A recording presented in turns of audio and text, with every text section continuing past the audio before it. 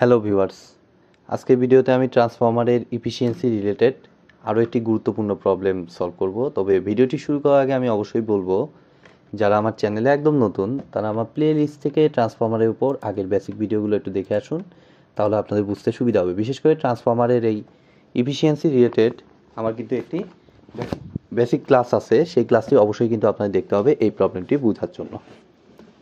তো আমরা এটা থেরাজার বইয়ে দেখুন 32.66 নাম্বার এক্সাম্পল। অলরেডি আমরা অনেক দূর চলে এসেছি, প্রায় চ্যাপ্টার শেষের দিকে। তো আমাদের কিওয়ার্ডগুলো মার্ক করি। এখানে ফুল রেটিংটা হচ্ছে 20 kVA, এটা টার্নস রেশিও, এটা অ্যাকচুয়ালি সিঙ্গেল ফেজ, এই ফেজটা আসে নাই কোনো কারণে।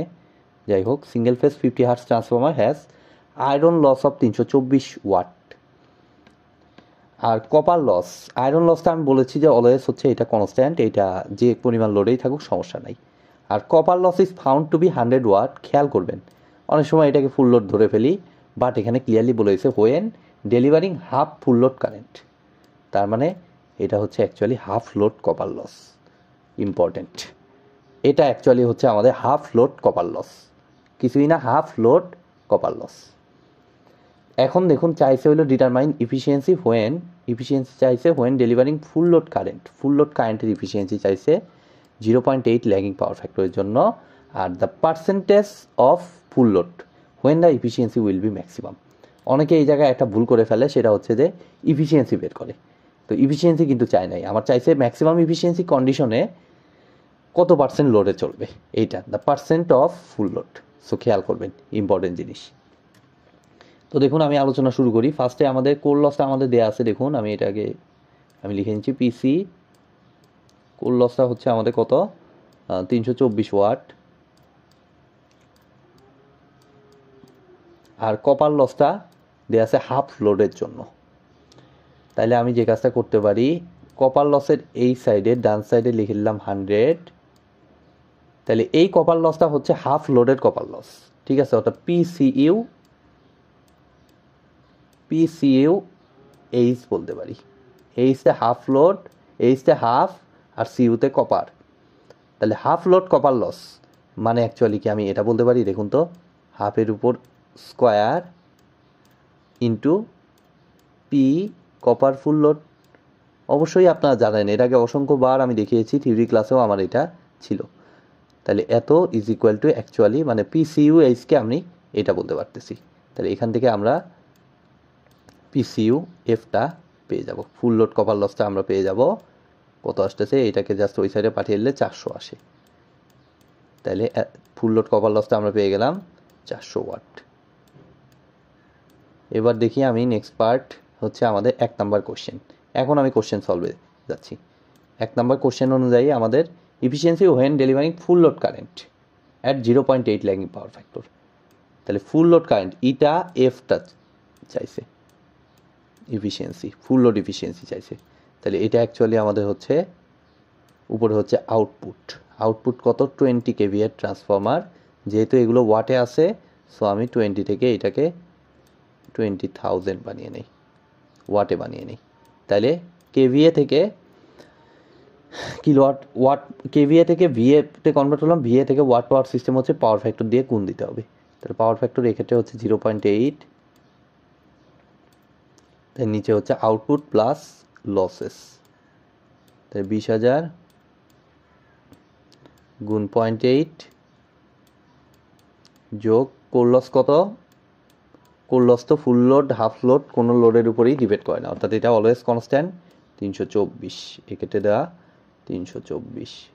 কোর লস বা আয়রন লস একই কথা, একই জিনিসই কিন্তু, প্লাস হচ্ছে ফুল লোড কপার লস। তো ফুল লোড কপার লস পেয়ে গেছি আমরা, যেহেতু ফুল লোডে হিসাব করতেছি। তো এটা হচ্ছে আমাদের 400, তাই যোগ দিলাম, এরপরে জাস্ট 100 দ্বারা গুণন দিলাম, যেহেতু আমাদের পার্সেন্টেজে হিসাব করতে হবে। তাহলে আমাদের কত আসে দেখি, ক্যালকুলেটার ইউজ করব এখন। 20,000 গুণ 0.8 ডিভাইডেড বাই 20,000 গুণ 0.8 যোগ 324 যোগ 400 গুণ 100, তাহলে 95.67%।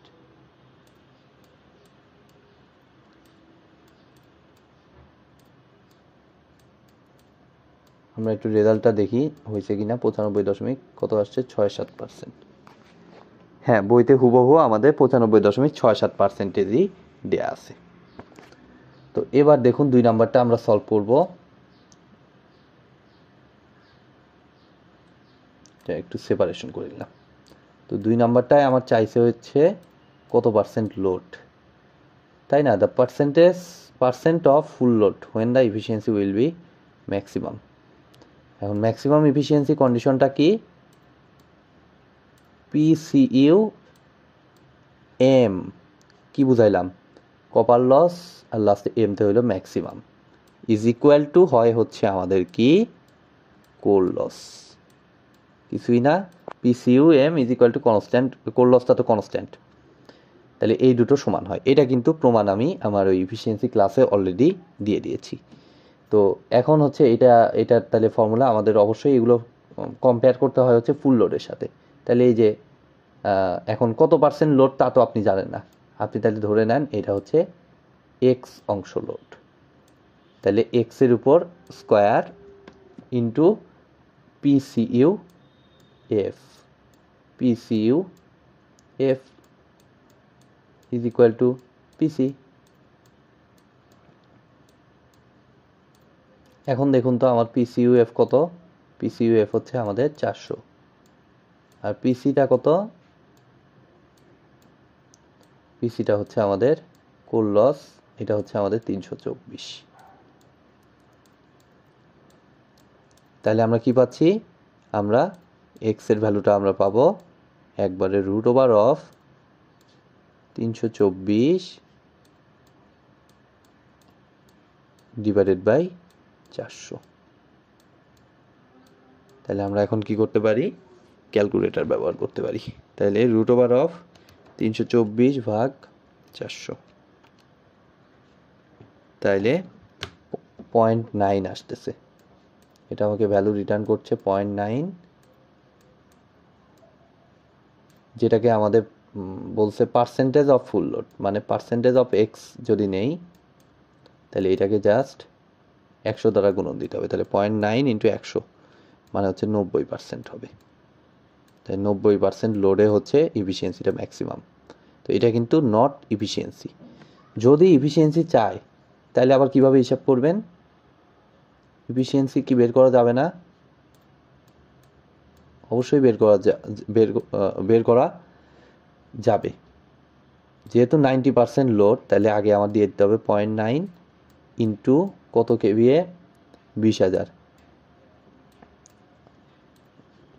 আর পাওয়ার ফ্যাক্টর আমি 0.8 ধরলাম। তাহলে যদি ইফিসিয়েন্সিটা চাই আর কি, সেই ক্ষেত্রে আমাদের ম্যাক্সিমাম ইফিসিয়েন্সি বের করার জন্য 0.8ই আমি ধরতেছি পাওয়ার ফ্যাক্টর। তাহলে 0.9 ইন্টু 20,000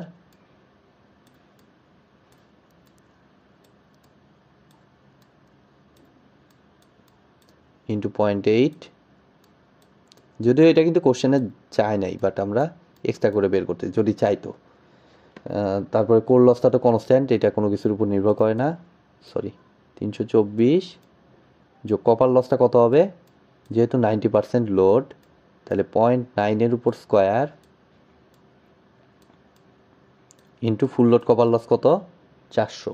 তাহলে ইন্টু 400 ইন্টু একটা 100 আছে, 100 দেওয়ার এখানে জায়গা নাই, সো আমি মনে করুন এখানে 100 দ্বারা গুণন আছে। তাহলে আমরা যদি একটু হিসাব করি, 0.9 গুণ 20,000 গুণ 0.8 ডিভাইডেড বাই তো যোগ 324 যোগ 0.9-এর উপর স্কোয়ার ইন্টু 400, তাহলে আমরা মোটামুটি 95.69% পাচ্ছি। 95, এটা হচ্ছে আমাদের ম্যাক্সিমাম ইফিসিয়েন্সি।